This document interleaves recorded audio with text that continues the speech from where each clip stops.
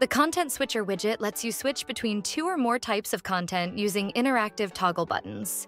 Using a content switcher in your Elementor website can significantly enhance user experience. Let's get started.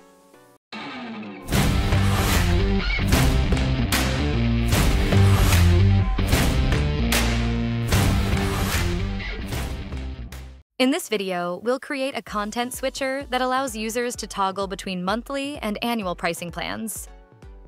First, make sure the Unlimited Elements Pro version is installed and activated on your WordPress site.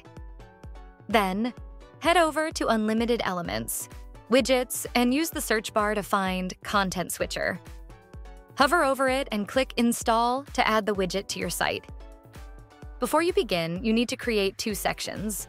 One for the monthly plan and one for the annual plan.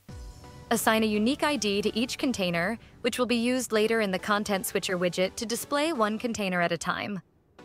Now drag and drop the Content Switcher widget from the Widgets pane onto your Elementor canvas. This widget supports dynamic data, including posts, Woo products, ACF repeater fields, JSON or CSV files, terms, users, menu items, and more. For our purpose, we'll use static data and leverage the items repeater to add our content. Let's go to the General settings. Adjust the border radius for the toggle buttons. Then give it horizontal and vertical padding accordingly. Add the title for each item. Enable the Show Tab Icon option to Yes if you want to show an icon with the title. Then select the source to either Content, Template, Image, or an element. We will use the element option in this tutorial.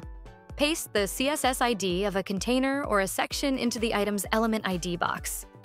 This will connect the desired section with the content switcher item. In the connected widget settings, enable the Connect Remote Control Widgets option if you plan to add remote controls later. This allows the remote widgets to control the carousel. In this section, you can also sync the widget to other item-based widgets. The Cookie Remember Selection setting stores a user's choice so they don't have to make the same selection again during future visits. Once you've added the content, you can start configuring the widget style settings to match your design needs. Adjust the colors, including the active background and title colors. Also adjust the typography and the tab alignment to ensure the content switcher integrates seamlessly with your website's design. To wrap up the video, don't forget to subscribe to our YouTube channel for more awesome tutorials. Start using unlimited elements and give your Elementor website superpowers. We can't wait to see you in the next video.